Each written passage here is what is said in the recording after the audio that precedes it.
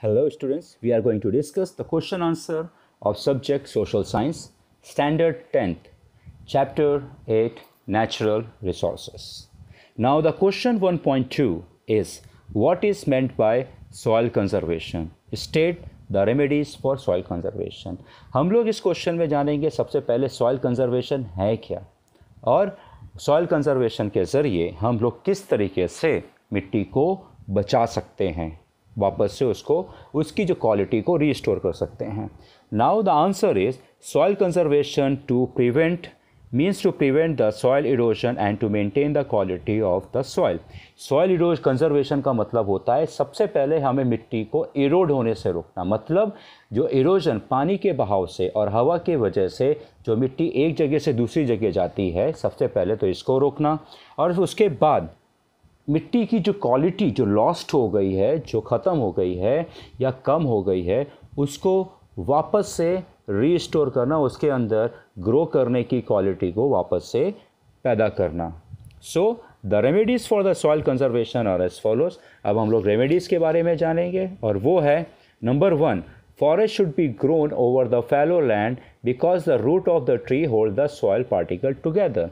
अब ऐसी ज़मीनें जो खाली पड़ी हुई हैं वहाँ पे हमें ज़्यादा से ज़्यादा पेड़ उगाने चाहिए, वेजिटेशन ग्रो करना चाहिए, जिसकी वजह से क्या होगा, वो वेजिटेशन, वो पेड़, वो पौधे उस मिट्टी को पकड़ के रखेंगे.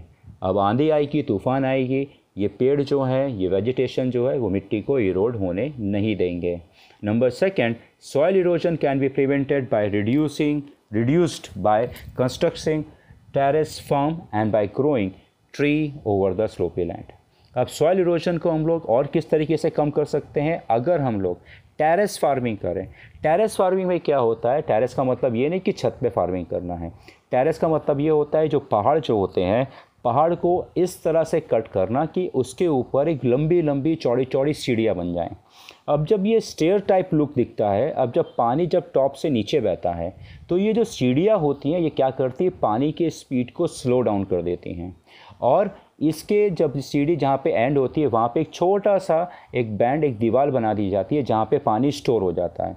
अब जब पानी वहाँ पे स्टोर होके ओवरफ्लो होता है तो उसके नीचे वापस से एक सीढ़ी होती है, वो वहाँ पे जाके जमा होने लगता है. इस तरह से बारिश का पानी बहुत ज़्यादा यूज़फुल हो जाता है और इससे सॉइल इरोजन भी 90% तक कम हो जाता है. Number 3, the flow of water can be controlled by constructing weir or a smaller dam across the river to prevent the gully erosion, and trees can be planted along the river bank to decrease the soil erosion. अब नदी में जब बारिश ज़्यादा होती है या फिर बर्फ़ पिघलने लगती है तो इन नदियों का जो डायरेक्शन होता है वो स्लाइटली टिल्टेड होता है, यानी ऊपर से नीचे जाता है, क्रॉस होता है, जिसकी वजह से पानी जो है वो बहुत ज़बरदस्त स्पीड पकड़ लेता है. बारिश ज़्यादा होती है तो भी पानी का फ्लो ज़्यादा हो जाता है. तो अब इसकी वजह से ऐसी जगहों पे जहाँ पे खेती सबसे ज़्यादा की जाती है, उन रीजन्स में नदी के किनारे किनारे ऊंची ऊंची दीवार बना देनी चाहिए और साथ में नदी के बीच में छोटे छोटे डैम, थोड़ी थोड़ी जगह पे 3-3, 4-4 किलोमीटर की दूरी पे चेक डैम बना देना चाहिए. चेक डैम सिंपली एक दीवार होती है, नदी के बीच में खड़ी की जाती है, जहाँ पे पानी को स्टोर किया जाता है. और जब पानी स्टोर होता है तो यहाँ पे ये पानी को स्टोर भी करता है, उसकी स्पीड को कम भी कर देगा और साथ में जैसे ही ये पानी आगे नेक्स्ट चेक डैम में पहुँचेगा वहाँ पर भी पानी स्टोर हो जाएगा. अब इसकी वजह से इसका फ़ायदा क्या होगा, जो पानी ओवरफ्लो होके जो ज़मीनों में जाता था वो दीवारों की वजह से पानी रुक जाएगा, जिससे जो ज़मीन जो है वो सेफ़ रहेगी. और इससे क्या होगा, पानी का फ़्लो भी कम होगा. अगर फिर भी ज़मीन पे पानी पहुंच जाता है तो इस बैंड की वजह से, यानी दीवार की वजह से वो पानी एकदम स्लो फ्लो होगा, तो ज़मीन के ऊपर भी स्लोली जाएगा, तो इससे हमारा सॉइल इरोजन रुक जाएगा. Now 4th, a defence chain can be created by growing large tree along the edge of the desert to obstruct the powerful wind blowing near the desert. अब यहाँ पे जितना भी रेगिस्तानी इलाका है या ड्राई रीजन है या बंजर एरिया है, वो पूरे रीजन के आसपास चारों तरफ ऊंचे ऊंचे और बहुत ही ज़्यादा घने पेड़ लगा देने चाहिए. क्योंकि जब हवा चलती है तो हवा बहुत ही ज़्यादा पावरफुल होती है। ये अपने साथ में सूखी मिट्टी को ले जाके जो कल्टीवेटेबल लैंड, जो उपजाऊ ज़मीन होती है, ये उसके ऊपर ले जाके डाल छोड़ देती है, क्योंकि वहाँ तक पहुँचते पहुँचते हवा की जो बहाव होती है वो स्लो हो जाती है।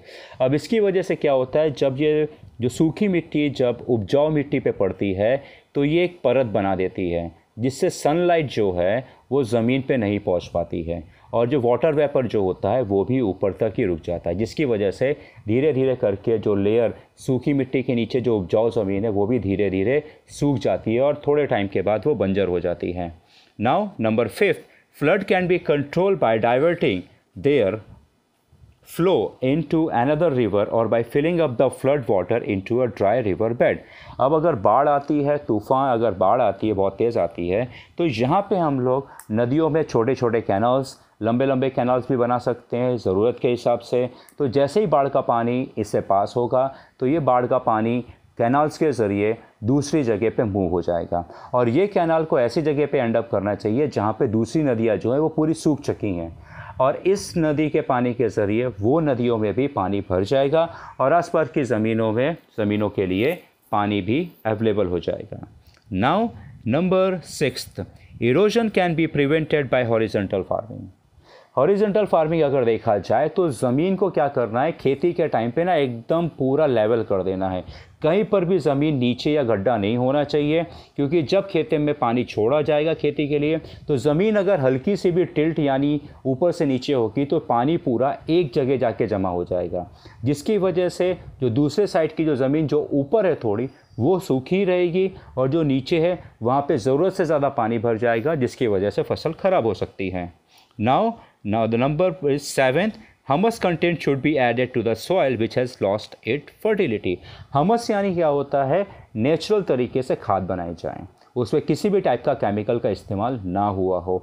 इस हमस को ऐसी मिट्टियों पे मिलाना चाहिए जो मिट्टी ऑलरेडी ख़राब हो चुकी है, बंजर हो चुकी है, तो इसके ज़रिए उस मिट्टी को वापस से फर्टाइल सॉइल यानी उपजाऊ लायक बनाया जा सकता है। Thank you very much. ये क्वेश्चन यहीं पे एंड होता है। अगर किसी को कोई डाउट, कोई क्वेश्चन है तो वो मेरे कमेंट बॉक्स में कमेंट कर सकते हैं। साथ में इस चैप्टर के जो रिमेनिंग क्वेश्चन आंसर्स हैं उनको भी मैंने एक्सप्लेन किया हुआ है। उस क्वेश्चन आंसर के यूट्यूब लिंक मेरे आपको डिस्क्रिप्शन बॉक्स में मिल जाएगी। Thank you very much.